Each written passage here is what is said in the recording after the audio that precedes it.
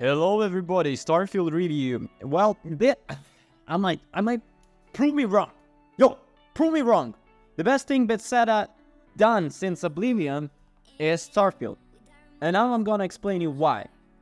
If Starfield has a catchphrase would be, what was I doing again? There is such a density and wealth of discoveries that it's almost impossible not to get distracted by an entire universe of things around you.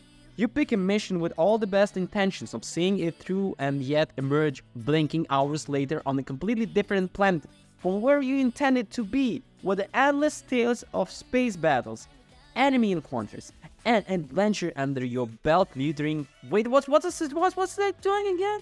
It took me 2 days. 2 days just to start the first main story mission. Once I was clear of the opening, I just got lost exploring planets, meeting people, and bouncing between events that I stumbled upon. My biggest vice is shipbuilding. I'll be on the mission, land on the spaceport, and just take a quick look at what engines are for sale. And then 6 hours have passed, and I add an entire extra floor to my ship, where there is survey, scan all the animal planets and resources on any given planet or moon. You can sell the data. It's all too easy to finish an objective, realize you've done a 70% scout without trying, and well, you might as well finish, and shit, I've done it again. Okay, I'm defining doing a main mission now. Oh wait, what's over there? Oh. Well, if you never played Bethesda game before, that's kind of its whole thing. Massive open worlds full of the things to find and do. There are plenty of big faction missions and a main campaign, but you are collect an assortment of quests almost anywhere you go, and entire evenings can pass by doing bits and pieces. Sometimes you find a fetch quest, sometimes a fancy sci-fi loot cave, and other times a chunky multi-part mission that lasts hours. Just tuck away in a back alley somewhere. Sure, you can drill throughout the main story if you want to, but you are a kind of mission. The point, the experience is more about exciting and seeing where it takes you, rather than compelling anything you kinds of freedom. The cities you explore and groups you join all feel like separate games in their own rights, with their own rules, culture, and characters. New Atlantis is probably the main location, a gleaming Star Trek utopia, where the group Constellation will have you scouring the galaxy for mysterious artifacts. You'll also find the United Colonies Vanguard here to task you with the fighting aliens, infestations, and going undercover as a space pirate.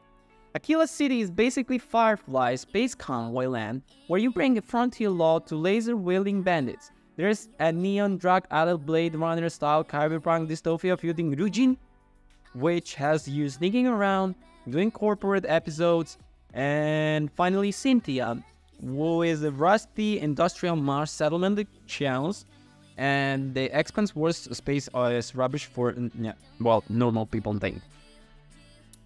Yeah, so, geez, let's move on. Missions are varied and creative, from straight-up fights to things like heists and multiple paths, investigative encounters where you're just talking to people to get information, and all sorts of other possibilities. You're never entirely sure of what's coming next, and I've been surprised more than once or reloaded save to see all available options. Whatever style of play appeals to you are the most, certainly something in Starfield to support it. Killing everyone is always kind of the default option, but you can be stealthy or get creative with dialogue and try to find your own solution. Well, you know, the Bethesda things. I've gotten big on persuasion, and the amount of things I've talked to my way almost feels like a cheating at this point. Outside of being script, narrative beats are hundreds of planets to explore.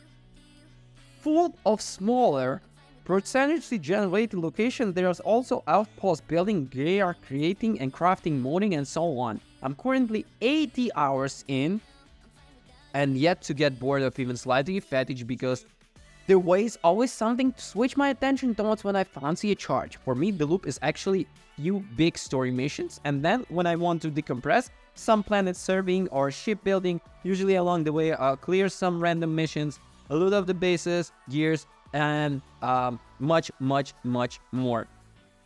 You know, this title is kind of crazy thing. So I'm just want to talk about a space racer, and in overall, though everything works well and feels stable too, there's an off frame rate shudder when you first load into a highly populated area.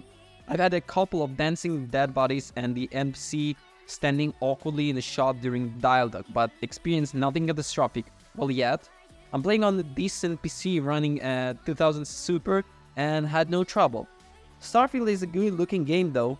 Even the cave you start is oddly impressive, while all the cities are beautiful, detailed places to explore. And for every lifeless gray moon you find, there is a lurid jungle to chase weird animals across. And at one point I was scanning alien stage on the coast at night when I was landing the storm came in the Odyssey, and it got to be one of my top gaming moments of the year.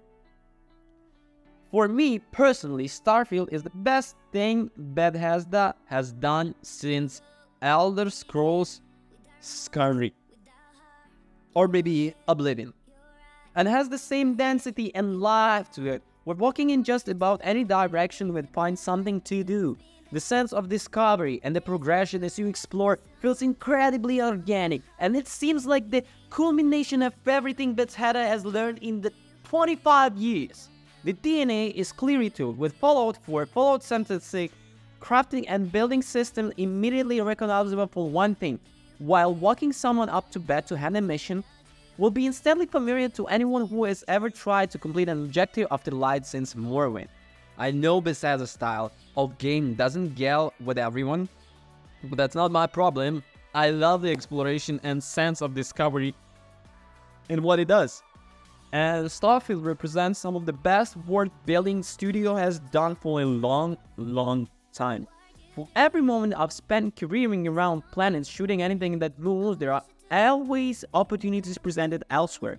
Casing a museum to steal its contents, or mining at the billionaire's cocktail party trying to enquadre the emblazonment, and occasionally I'll shoot potato when wandering the endless expanse of space because there is a pointless tiny side mission that requires 50 of them, and for some reason they are hard to find. I have literally broken back into space jail second after being arrested to steal back my precisely confiscated potatoes because I'm finishing that job, even if it kills me.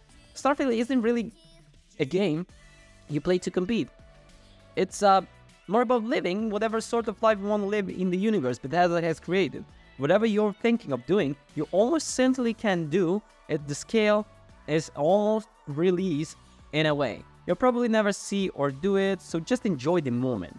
There is months, if not years, of discoveries buried away in here, and even after 80 hours, I can't wait to see more. Thank you for watching. Don't forget to comment and subscribe, guys. And about the cons, it can be overwhelming, and Cumber is very annoying. So that was the Starfield review. Thank you for your attention. Thank you for your time. Please don't forget to comment and subscribe. Peace out.